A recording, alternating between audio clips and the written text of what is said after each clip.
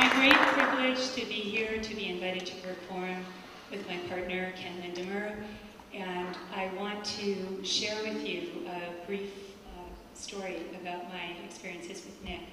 I've been affiliated with Alwin Nikolais and Mary Lewis for nearly 30 years.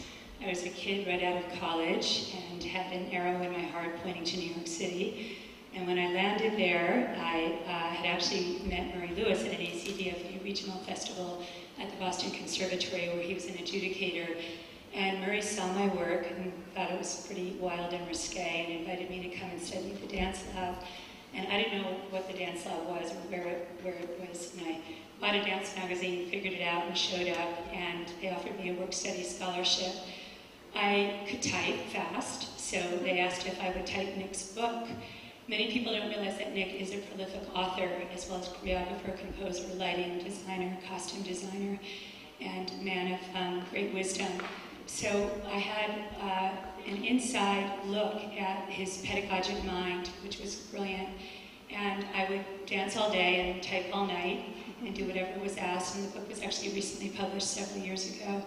And that exposed me to the complexity of this profession.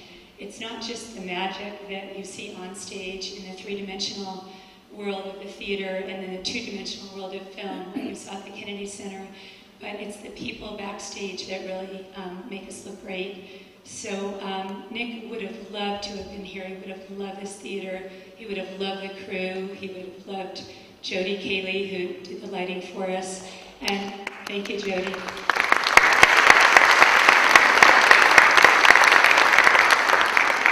So he was born in 1910. This marks his centennial year. His work is being honored throughout the world. The Ryrie Woodbury Company did a tour in France and throughout Europe. We just finished a big New York season at the Joyce Theater and a reunion at the Henry Street Settlement, where Nick began his school in 1948. And 25 alumni reunited, including the original company members, Murray Lewis, Gladys Balin, Phyllis Lamhat, Dorothy Vislaki, and Cole Martindale. And there's one deceased member. And so it was quite an honor to perform with all those people on stage. That launched the New York season. And then festivals like this are happening throughout the country at colleges and universities to honor him. So Murray Lewis extends his warm thank you to both Kelly and Leslie Roth for having the vision to produce something that is so magnificent and so epic. This undertaking is just remarkably impressive.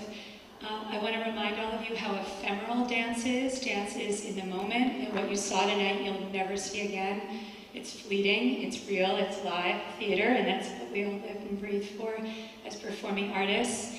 And support the arts, support dance, and I want to thank you for your generous hospitality and for taking such care of us during our visit in Las Vegas.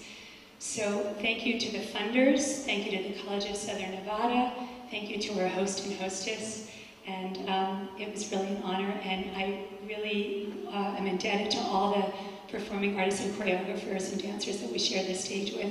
I'm so inspired, and Nick always taught us to celebrate the imagination, so I hope you'll go home with new thoughts and be inspired by the performances and the virtuosity that you saw on stage this evening. Thank you very much.